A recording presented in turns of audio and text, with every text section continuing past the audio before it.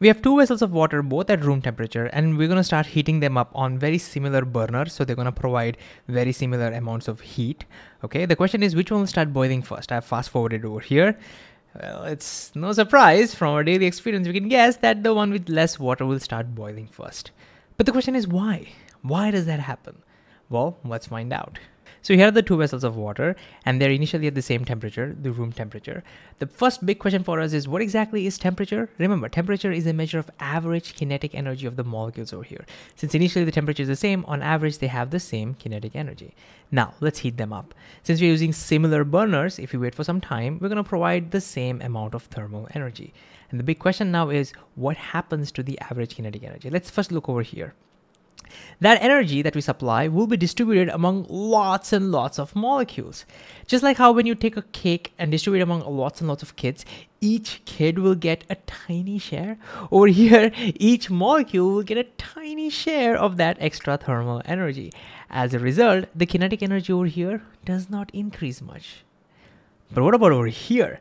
That same thermal energy over here is distributed among less number of molecules. So just like how if you were to take that same cake and distribute it among less number of kids, only very few kids, then each kid will get a big piece. Similarly over here, each molecule on average gets a big share of that thermal energy. As a result, what happens to the average kinetic energy over here? It'll be a lot more than over here, right?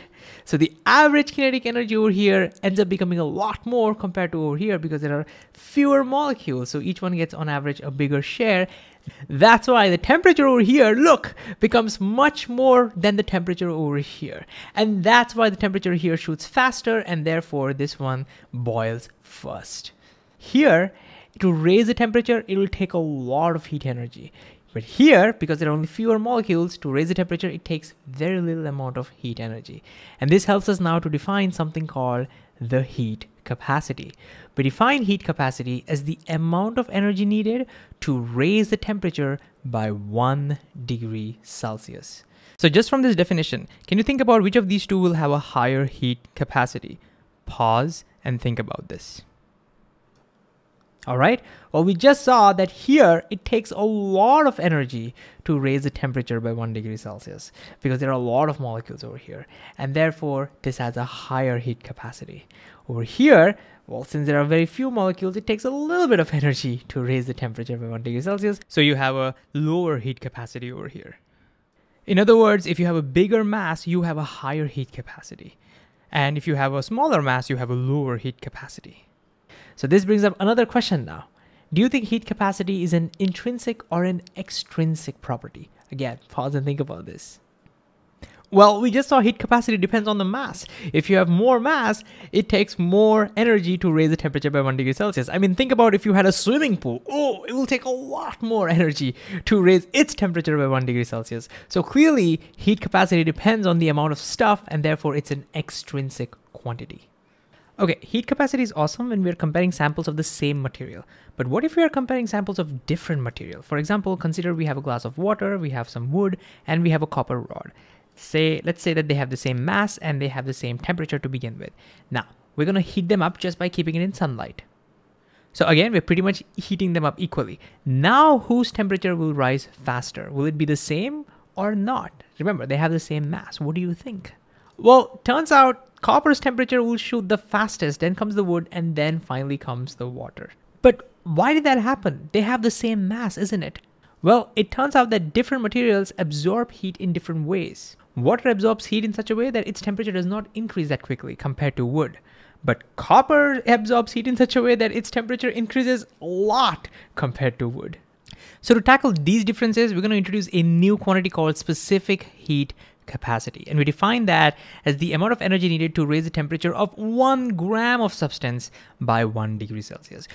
Do you see the difference between this and the heat capacity we defined earlier? Earlier, we defined heat capacity as the amount of energy needed to raise the temperature by 1 degree Celsius. We didn't care about this part. The mass did not matter. But when we think about specific heat capacity, we're specifically considering 1 gram of substance. If you take 1 gram of substance and then calculate the amount of energy needed to raise the temperature by 1 degree Celsius, that would be specific heat capacity. So just from this definition, can you pause and think about which of these three will have the highest specific heat capacity? Can you pause and try? Well, let's see. Copper's temperature increased the fastest. So I'm thinking that it's very easy to increase the temperature of 1 gram of copper, which means it should take the lowest amount of energy to raise its temperature by 1 degree Celsius. So among the three, copper should have the lowest specific heat capacity. On the other hand, water's temperature increased the least. So I'm thinking, hey, it must be very hard to increase the temperature of 1 gram of water by 1 degree Celsius, meaning it should take the highest amount of energy to increase its temperature by 1 degree Celsius. So again, among these three, water should have the highest specific heat capacity. And of course, wood will have the specific heat capacity somewhat in between, so it'll have an intermediate value. All right, so the final question is specific heat capacity an intrinsic or an extrinsic quantity? What do you think? Okay, this one's a little tricky. So let's remember that extrinsic properties like mass depend on how much stuff is there, how much substance is present. Intrinsic properties like densities are consistent for a given material. So again, if we go back to heat capacity that we talked about earlier, is it consistent for water? No, it depends on how much water is there. We've talked about that. And therefore, heat capacity is an extrinsic quantity. But what about specific heat capacity? Is that consistent for water? Yes, because by definition, we'll always measure specific heat capacity for 1 gram of the substance.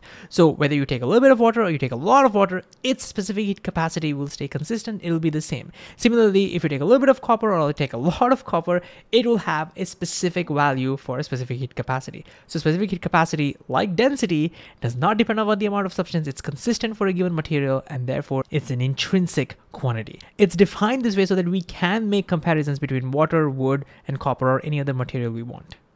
So to put it all together, heat capacity is the amount of energy needed to raise the temperature by 1 degree Celsius. Specific heat capacity is the amount of energy needed to raise the temperature of specifically 1 gram of substance by 1 degree Celsius.